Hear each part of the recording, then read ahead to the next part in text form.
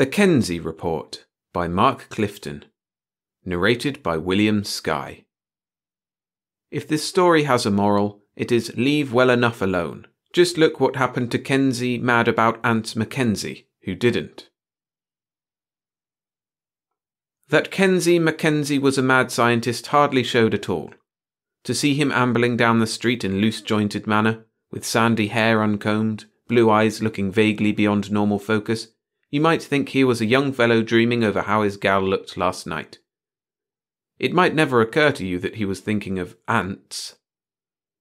Of course, we fellows in the experimental lab all knew it, but Kenzie wasn't too hard to get along with.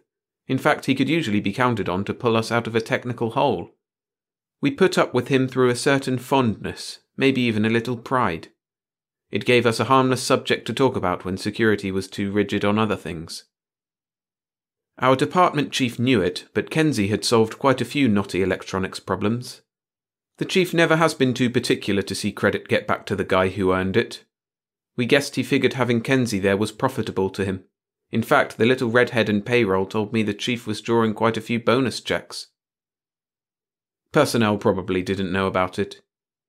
Kenzie's papers, buried deep in the files, wouldn't show it, because about the only question they had not asked us was, "Where do you stand on the matter of ants?" There was an unwritten law in the lab for nobody ever to mention insects, or even elderly female relatives. I guess that was why it wasn't mentioned to the new guy, name of Robert Pringle. This fellow Pringle worked along for a couple weeks, and showed us he had the old know-how in his fingers. A capable tech, a good Joe, and we thought we were lucky to get him. On this particular morning, it happened that Pringle was working at the bench next to Kenzie. Being a talented tech, like the rest of us, his mind naturally ran along more than one channel at the same time. I expect he was really surprised at the reaction he got when he shouted out to the room at large.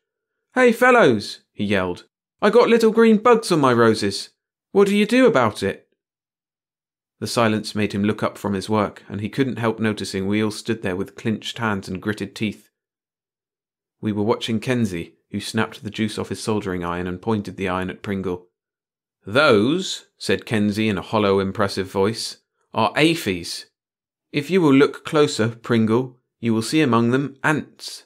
The aphid is to the ant as the dairy cow is to the human. Those ants are aphid herders, carefully tending and milking their flock."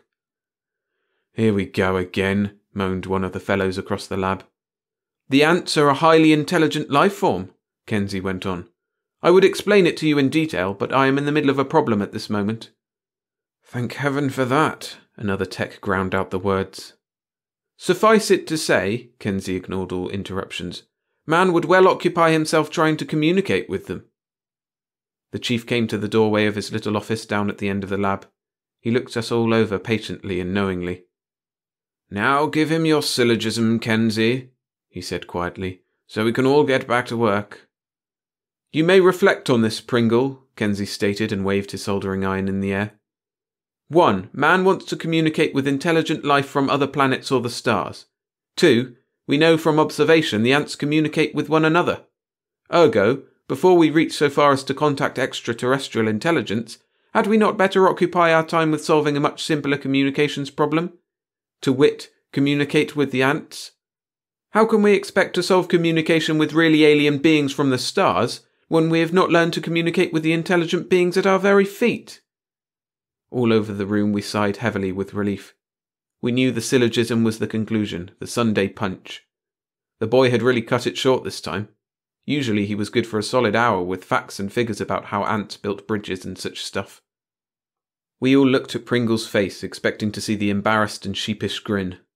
This was the usual reaction of a stranger when he first met up with Kenzie's syllogism. It horrified us to see, instead, his shining eyes.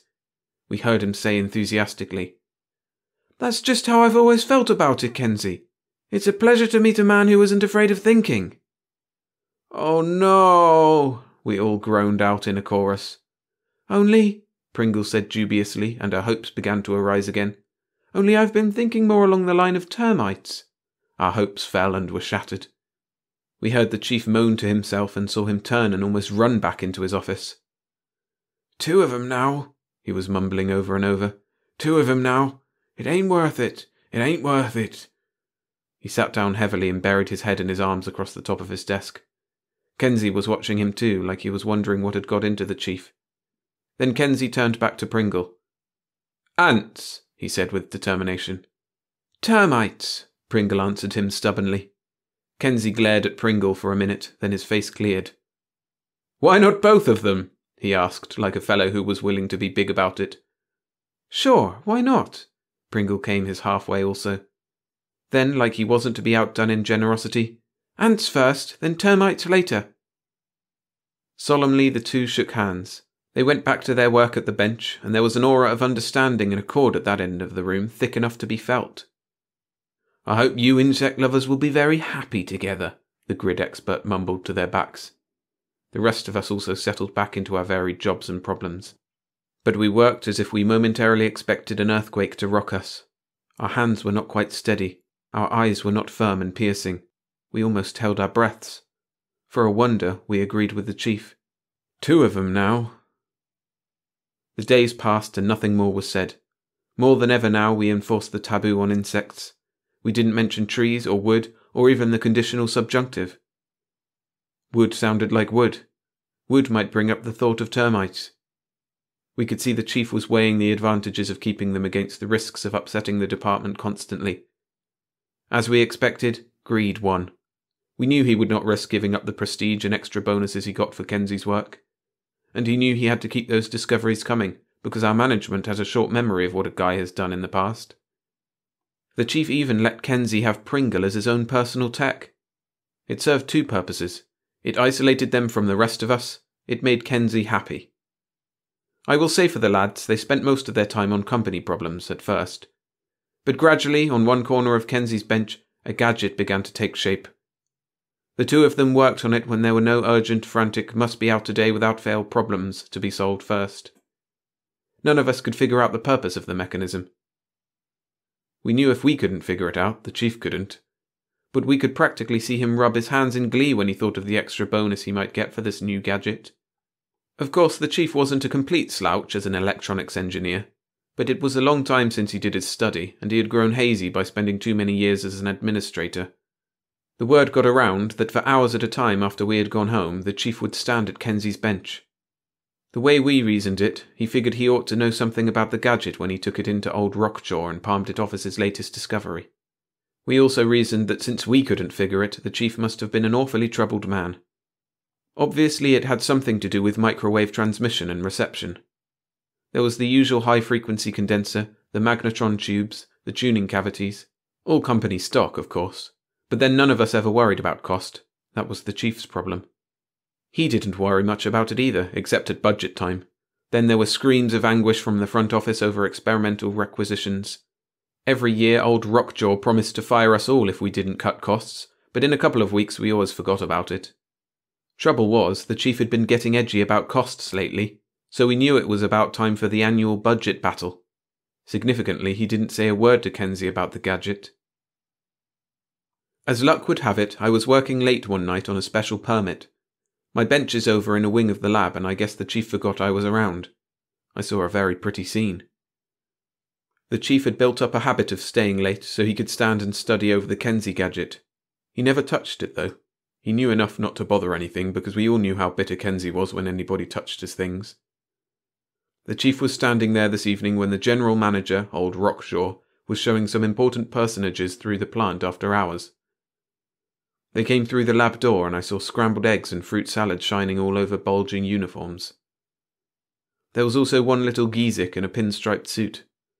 Old Rockjaw was talking, as usual. "And it is from this room, gentlemen," he was saying, "that some of those revolutionary discoveries emanate." Then he caught sight of the chief, who had hastily picked up a cold soldering iron and was tentatively touching a random point on the new mechanism. "Ah!" old Rockjaw exclaimed with satisfaction. "Here is our chief scientist now. Still at work. He watches no clock, gentlemen. He knows no time. His whole life is wrapped up in his research." The chief didn't look around, but bent closer to the soldering point. He looked like he hoped they would limit their inspection to a cursory lookabout and then retire.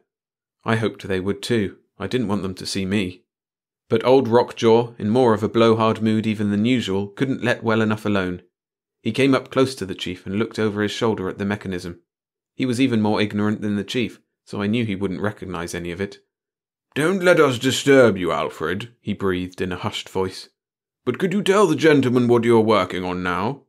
He cleared his throat importantly and said, "I might add that everyone here has been security cleared, Alfred, so you may speak freely." The chief still did not lift his eyes from his work. He didn't dare. He carefully turned an unconnected control knob a hair's breadth with utmost deliberation and precision. "Multi-microfrequidometer," the chief mumbled and buried his head still deeper into the mechanism.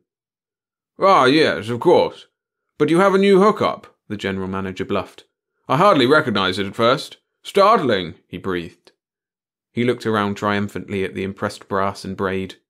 He looked pointedly at the pinstriped suit who probably controlled congressional purse strings.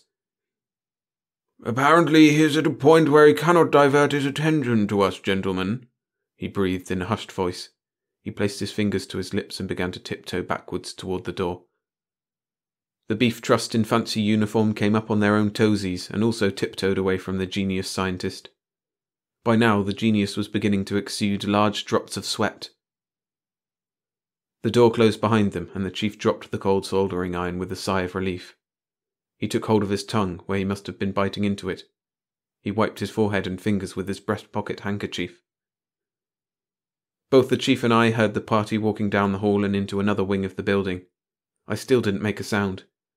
It would never do for the chief to know he had been observed. After a suitable time, the chief also tiptoed out of the lab, and he was mumbling to himself as I have never seen him mumble before. Several days later, another thing appeared on Kenzie's workbench. This time it was a large rectangular glass aquarium. It was filled with moist earth. Now here was something new in electronics. We shook our heads. One of the techs, who fancied himself a psychologist, said the boys were suffering from retrogressive dementia. They had gone so far back into childhood they had to play sandbox. The chief overheard the tech and spoke up plaintively. "But I don't see any celluloid spade and bucket," he said. He seemed relieved when we burst out laughing. His relief didn't last long, however. It changed to more worry when he saw the boys carefully sprinkling bread and meat crumbs over the surface of the sand. Then on top of that they dropped moist bits of cake icing. When Pringle brought down a marigold plant, all covered with aphids, and transplanted it in a corner of the aquarium, the chief again ran into his office and began to hold his head in his hands. More days passed. The gadget became a bristling porcupine of test clips. By now the boys had forgotten they were working for the company and spent practically all their time on the Woozits. The chief became so fascinated, in a kind of horror-stricken manner, that he did not mention the aquarium to Kenzie at all. The rest of us also kept away from that side of the lab. Ever since Kenzie had started on the gadget, he had no time for us or helping us with our problems. If we spoke to him, he snapped back at us, until I guess all our noses were out of joint. By the time the aquarium appeared, we were ignoring him and everything he did. In a few more weeks, the aquarium was swarming with ants. It was easy to see their tunnels running up and down the sides of the glass. I will say this for the boys. They set it in a huge pan of water. None of us could legitimately squawk about getting ants mixed up with our anatomy. The chief showed he was mixed with disappointment and elation when the boys asked clearance to work nights in the lab. Disappointed since he could no longer stay late and follow the progress, elated because the boys must really be getting hot. Annual budget time was getting closer, and we could see the wheels going around in his mind. It would be a nice thing if he could deliver the multi-Woozits gadget just before the big fight for appropriations. As far as we knew, the only interest the general manager had shown was the time he asked the chief in the hall how that multi-Woozits was coming on. Even in that question it was evident old Rockjaw was asking out of a rare politeness only, there being no big shots around to impress. It was doubtful if the GM heard the chief's vague answer, because the old boy was mumbling to himself about rising costs and having to cut down expenses. He waddled on down the hall. He was still mumbling as he went, but both the chief and I heard one sentence clearly. "And certain salaries and bonuses will have to be cut." The chief turned pale. So he granted Kenzie's request with alacrity, and hoped he would finish the gadget in time. For 2 more weeks the chief waited patiently, or maybe impatiently. He knew the boys were working every night because the security police complained about their pinochle game being interrupted to let Kenzie and Pringle in and out. Both the boys began to get a feverish look in their faces. Their cheeks grew hollow, their eyes were bloodshot. Their regular work suffered even more. The chief thought he was being considerate when he lifted some of their work and shoved it over to the rest of us. We were already sore at the boys and we didn't take it too kindly. Just the same, we didn't let our squawk get beyond the walls of the lab. No use letting that nosy personnel department get an excuse to start holding hands, patting on the back and radiating aid and comfort to all. Then a certain Monday came. The chief came in, a little late as usual. Some of the newer guys pretended to be busy, but we were all watching to see what he would do. There is a back door to the chief's office which he seldom uses and which he always keeps locked. But it opens into the lab wing right at my table. It wasn't my fault. In fiddling around a little with the lock, it came unstuck and the door opened a little so I could hear what went on. When the chief came in, both the boys were busy dismantling the gadget. Discouragement and hopelessness were written all over their faces, in the dejected slope of their shoulders, in the lackadaisical movements of their arms. Piece by piece through the glass partition of his office wall, the chief watched the gadget being taken apart. Each piece was carefully taken back and placed in stock for reuse. That alone was enough to create great alarm for their sanity. Imagine a technician putting a piece back to be used over. Finally, the chief could bear it no longer.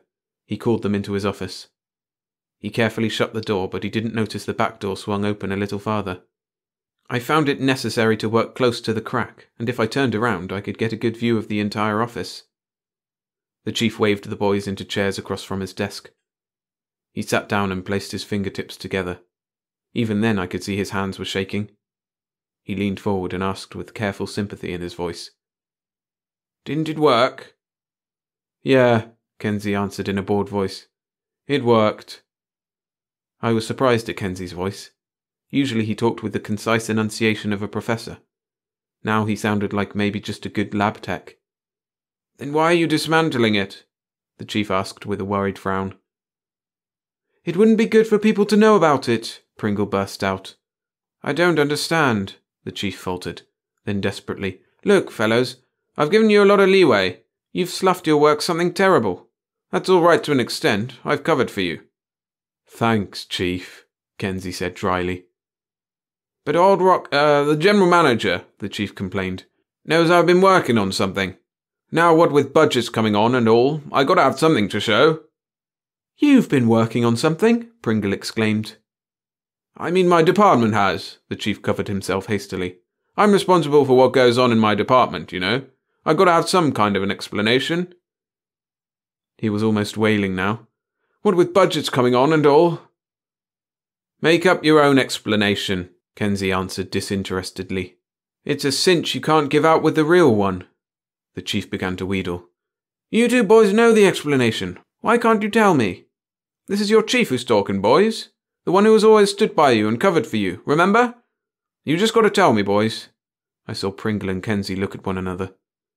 "I guess he's right, Ken," Pringle said. "That is, if he promises never to tell anybody." "Yeah, I guess so." Kenzie nodded his head in agreement. "We owe him that much for just letting us alone."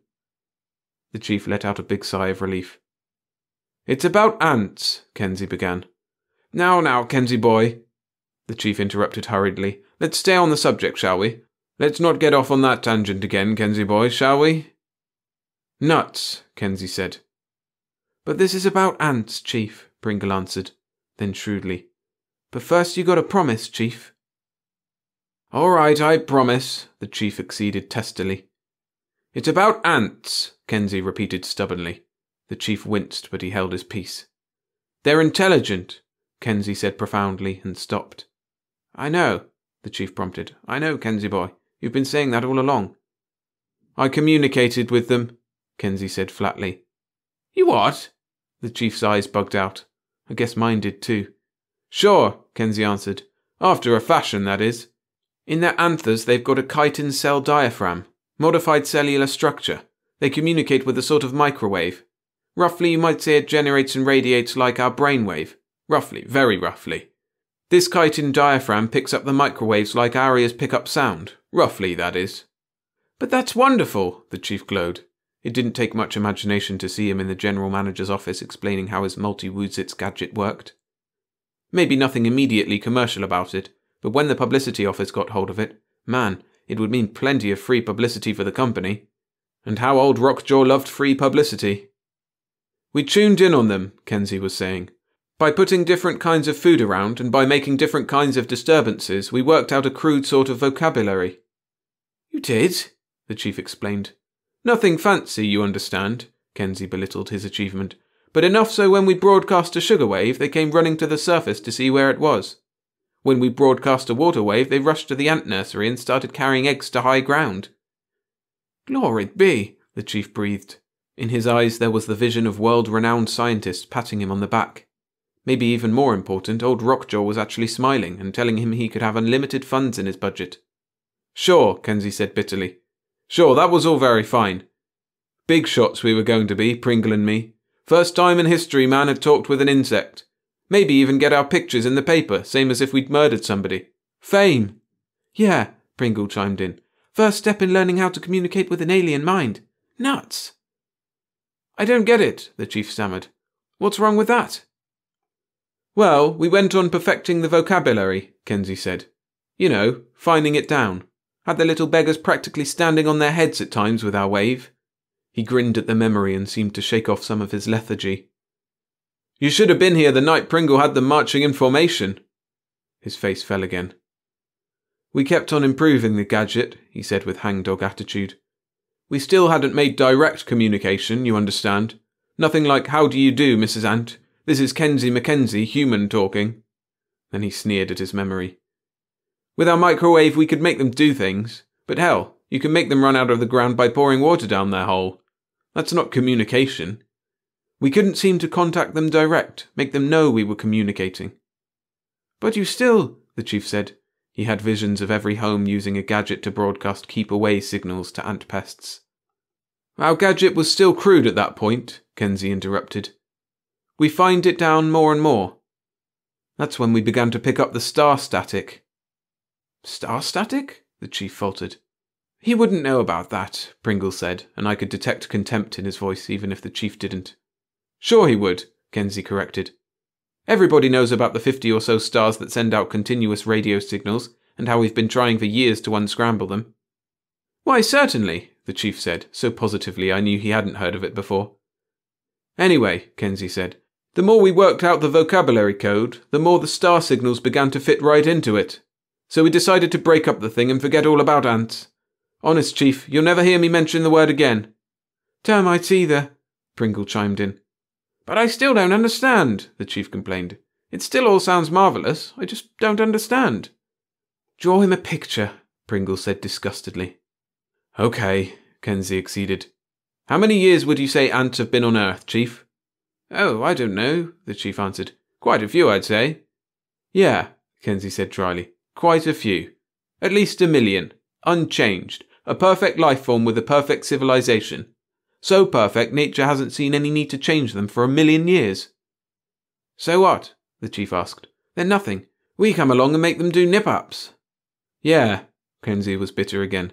We humans go around talking about how brave and smart we are. How someday we might even get so smart we'll contact other intelligent races on other words. Yeah, we're smart. You know those star radiations? That's not my specialty, you know, the chief answered cautiously. Some of those radiations started out from their home planet 1 million light-years ago, Pringle said quietly. So what again? The chief asked. Those radiations, Kenzie said, happen to be communications between the galaxies, beamed at the ants. Sort of a continuous radio program broadcast universe-wide. It happens the ants, maybe termites, maybe other insects, are spread through all the galaxies. It happens they are the dominant intelligent race throughout the universe. He shrugged in disgust. Us big brave humans, he said contemptuously. Someday we might even reach Mars. Hell, those ants have been colonizing for hundreds of millions of years. They're still communicating. They are the real intelligence on the Earth.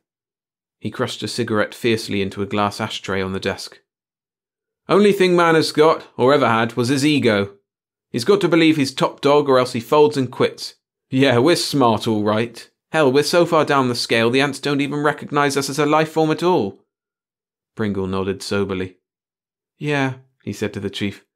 How would you like to explain a gadget that proved ants have more brains than you have? The chief looked at them with incredulous eyes. He was still staring at them silently with a bloodless face when the office messenger came in and told him the general manager wished to see him in his office to discuss budgets. I closed the back office door quietly and went back to work. The other guys clustered around and wanted to know what I had heard. "Nothing," I said and looked them straight in the eye. "Nothing at all."